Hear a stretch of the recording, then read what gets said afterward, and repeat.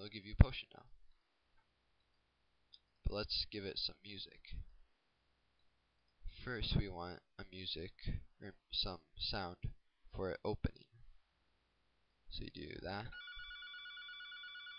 And then what we can do is we put in a sound for getting the item.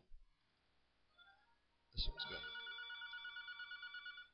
But those two sounds will play and interfere each other. So what we need to do is put a wait of maybe 10 frames. So it'll play that, and then right after that ends, it'll go that. As long as you put the right amount of frames in there. 20 frames is 1 second, so 10 is half a second. Okay, so once you got that, what should happen is this.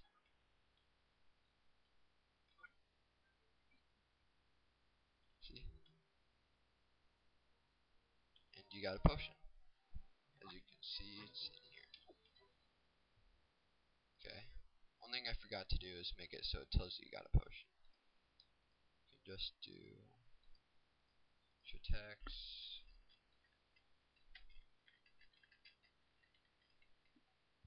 There. And there you go. But still, the treasure chest doesn't look like it's really appearing. So maybe you want to add an animation to it. Well, what we can do is you can rename events to help you so you memorize what they are.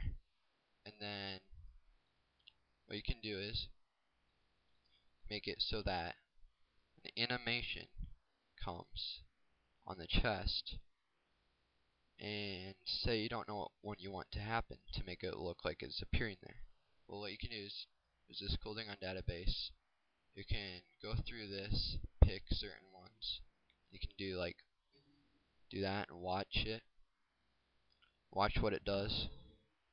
A good one I think to use is that. Even though it's called confuse and has nothing to do with treasure chest, but what we can do is show animation, chest, confuse. Okay. Now, what should happen is the animation should appear over it, but the chest will be there before the animation can finish.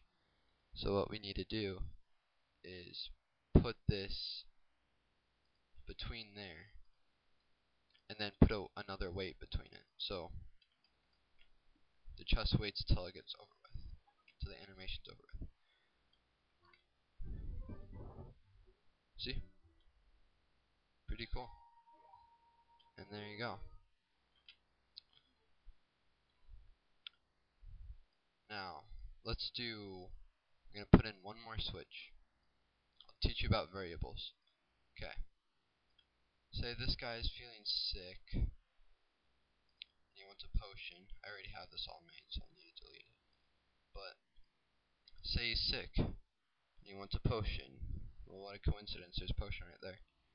Well, what you can do is, there's an easy way to do this. You can just do conditional branches, but that's a whole nother tutorial.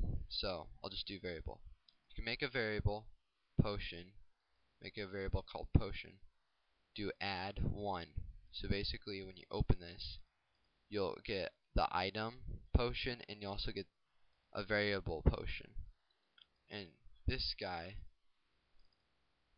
he'll say something different to you when you have that variable potion. So I think this is him.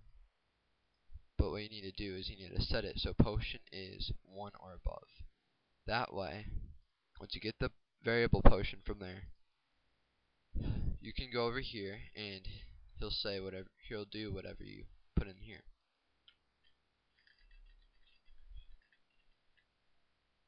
There you go. You should do that.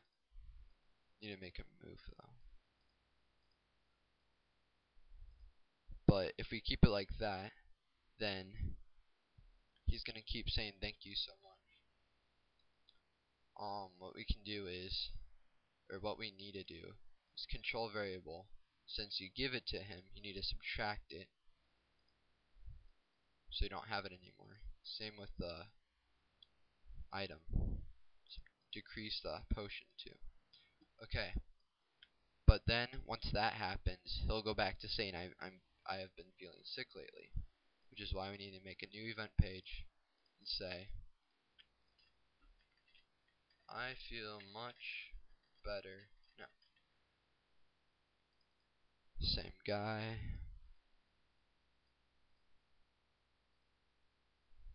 Maybe we can make him a bit sickly. There you go. Now he looks sick. Like he's about to barf. But put on self switch A and then do self switch A on. So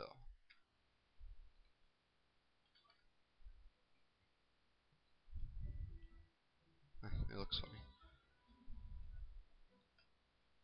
Oh no, what do I ever do? Where's the potion? What's this? Oh, I have a potion. Oh, what the heck did I do? Oh, whoops. This wasn't supposed to happen.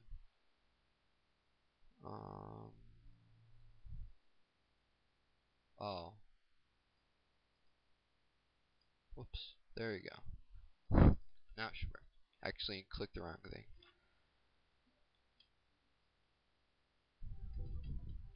Get back here. I've been feeling sick lately. Blah blah blah. Get a potion. It's right there.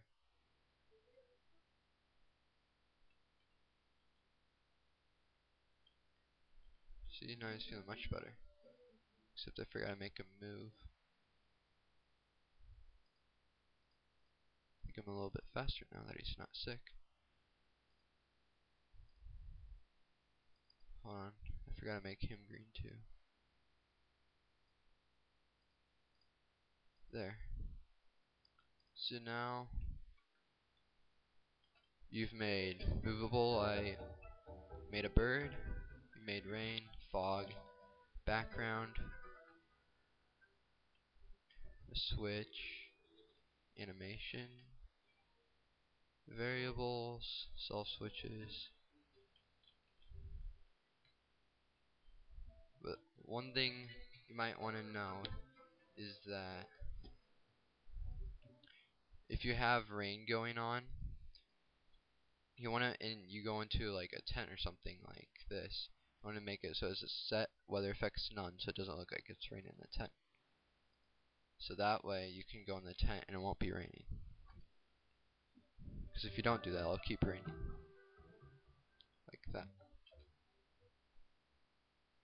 And there you go. That pretty much concludes my tutorial. Hopefully I did a good job explaining everything. And yeah. Thanks.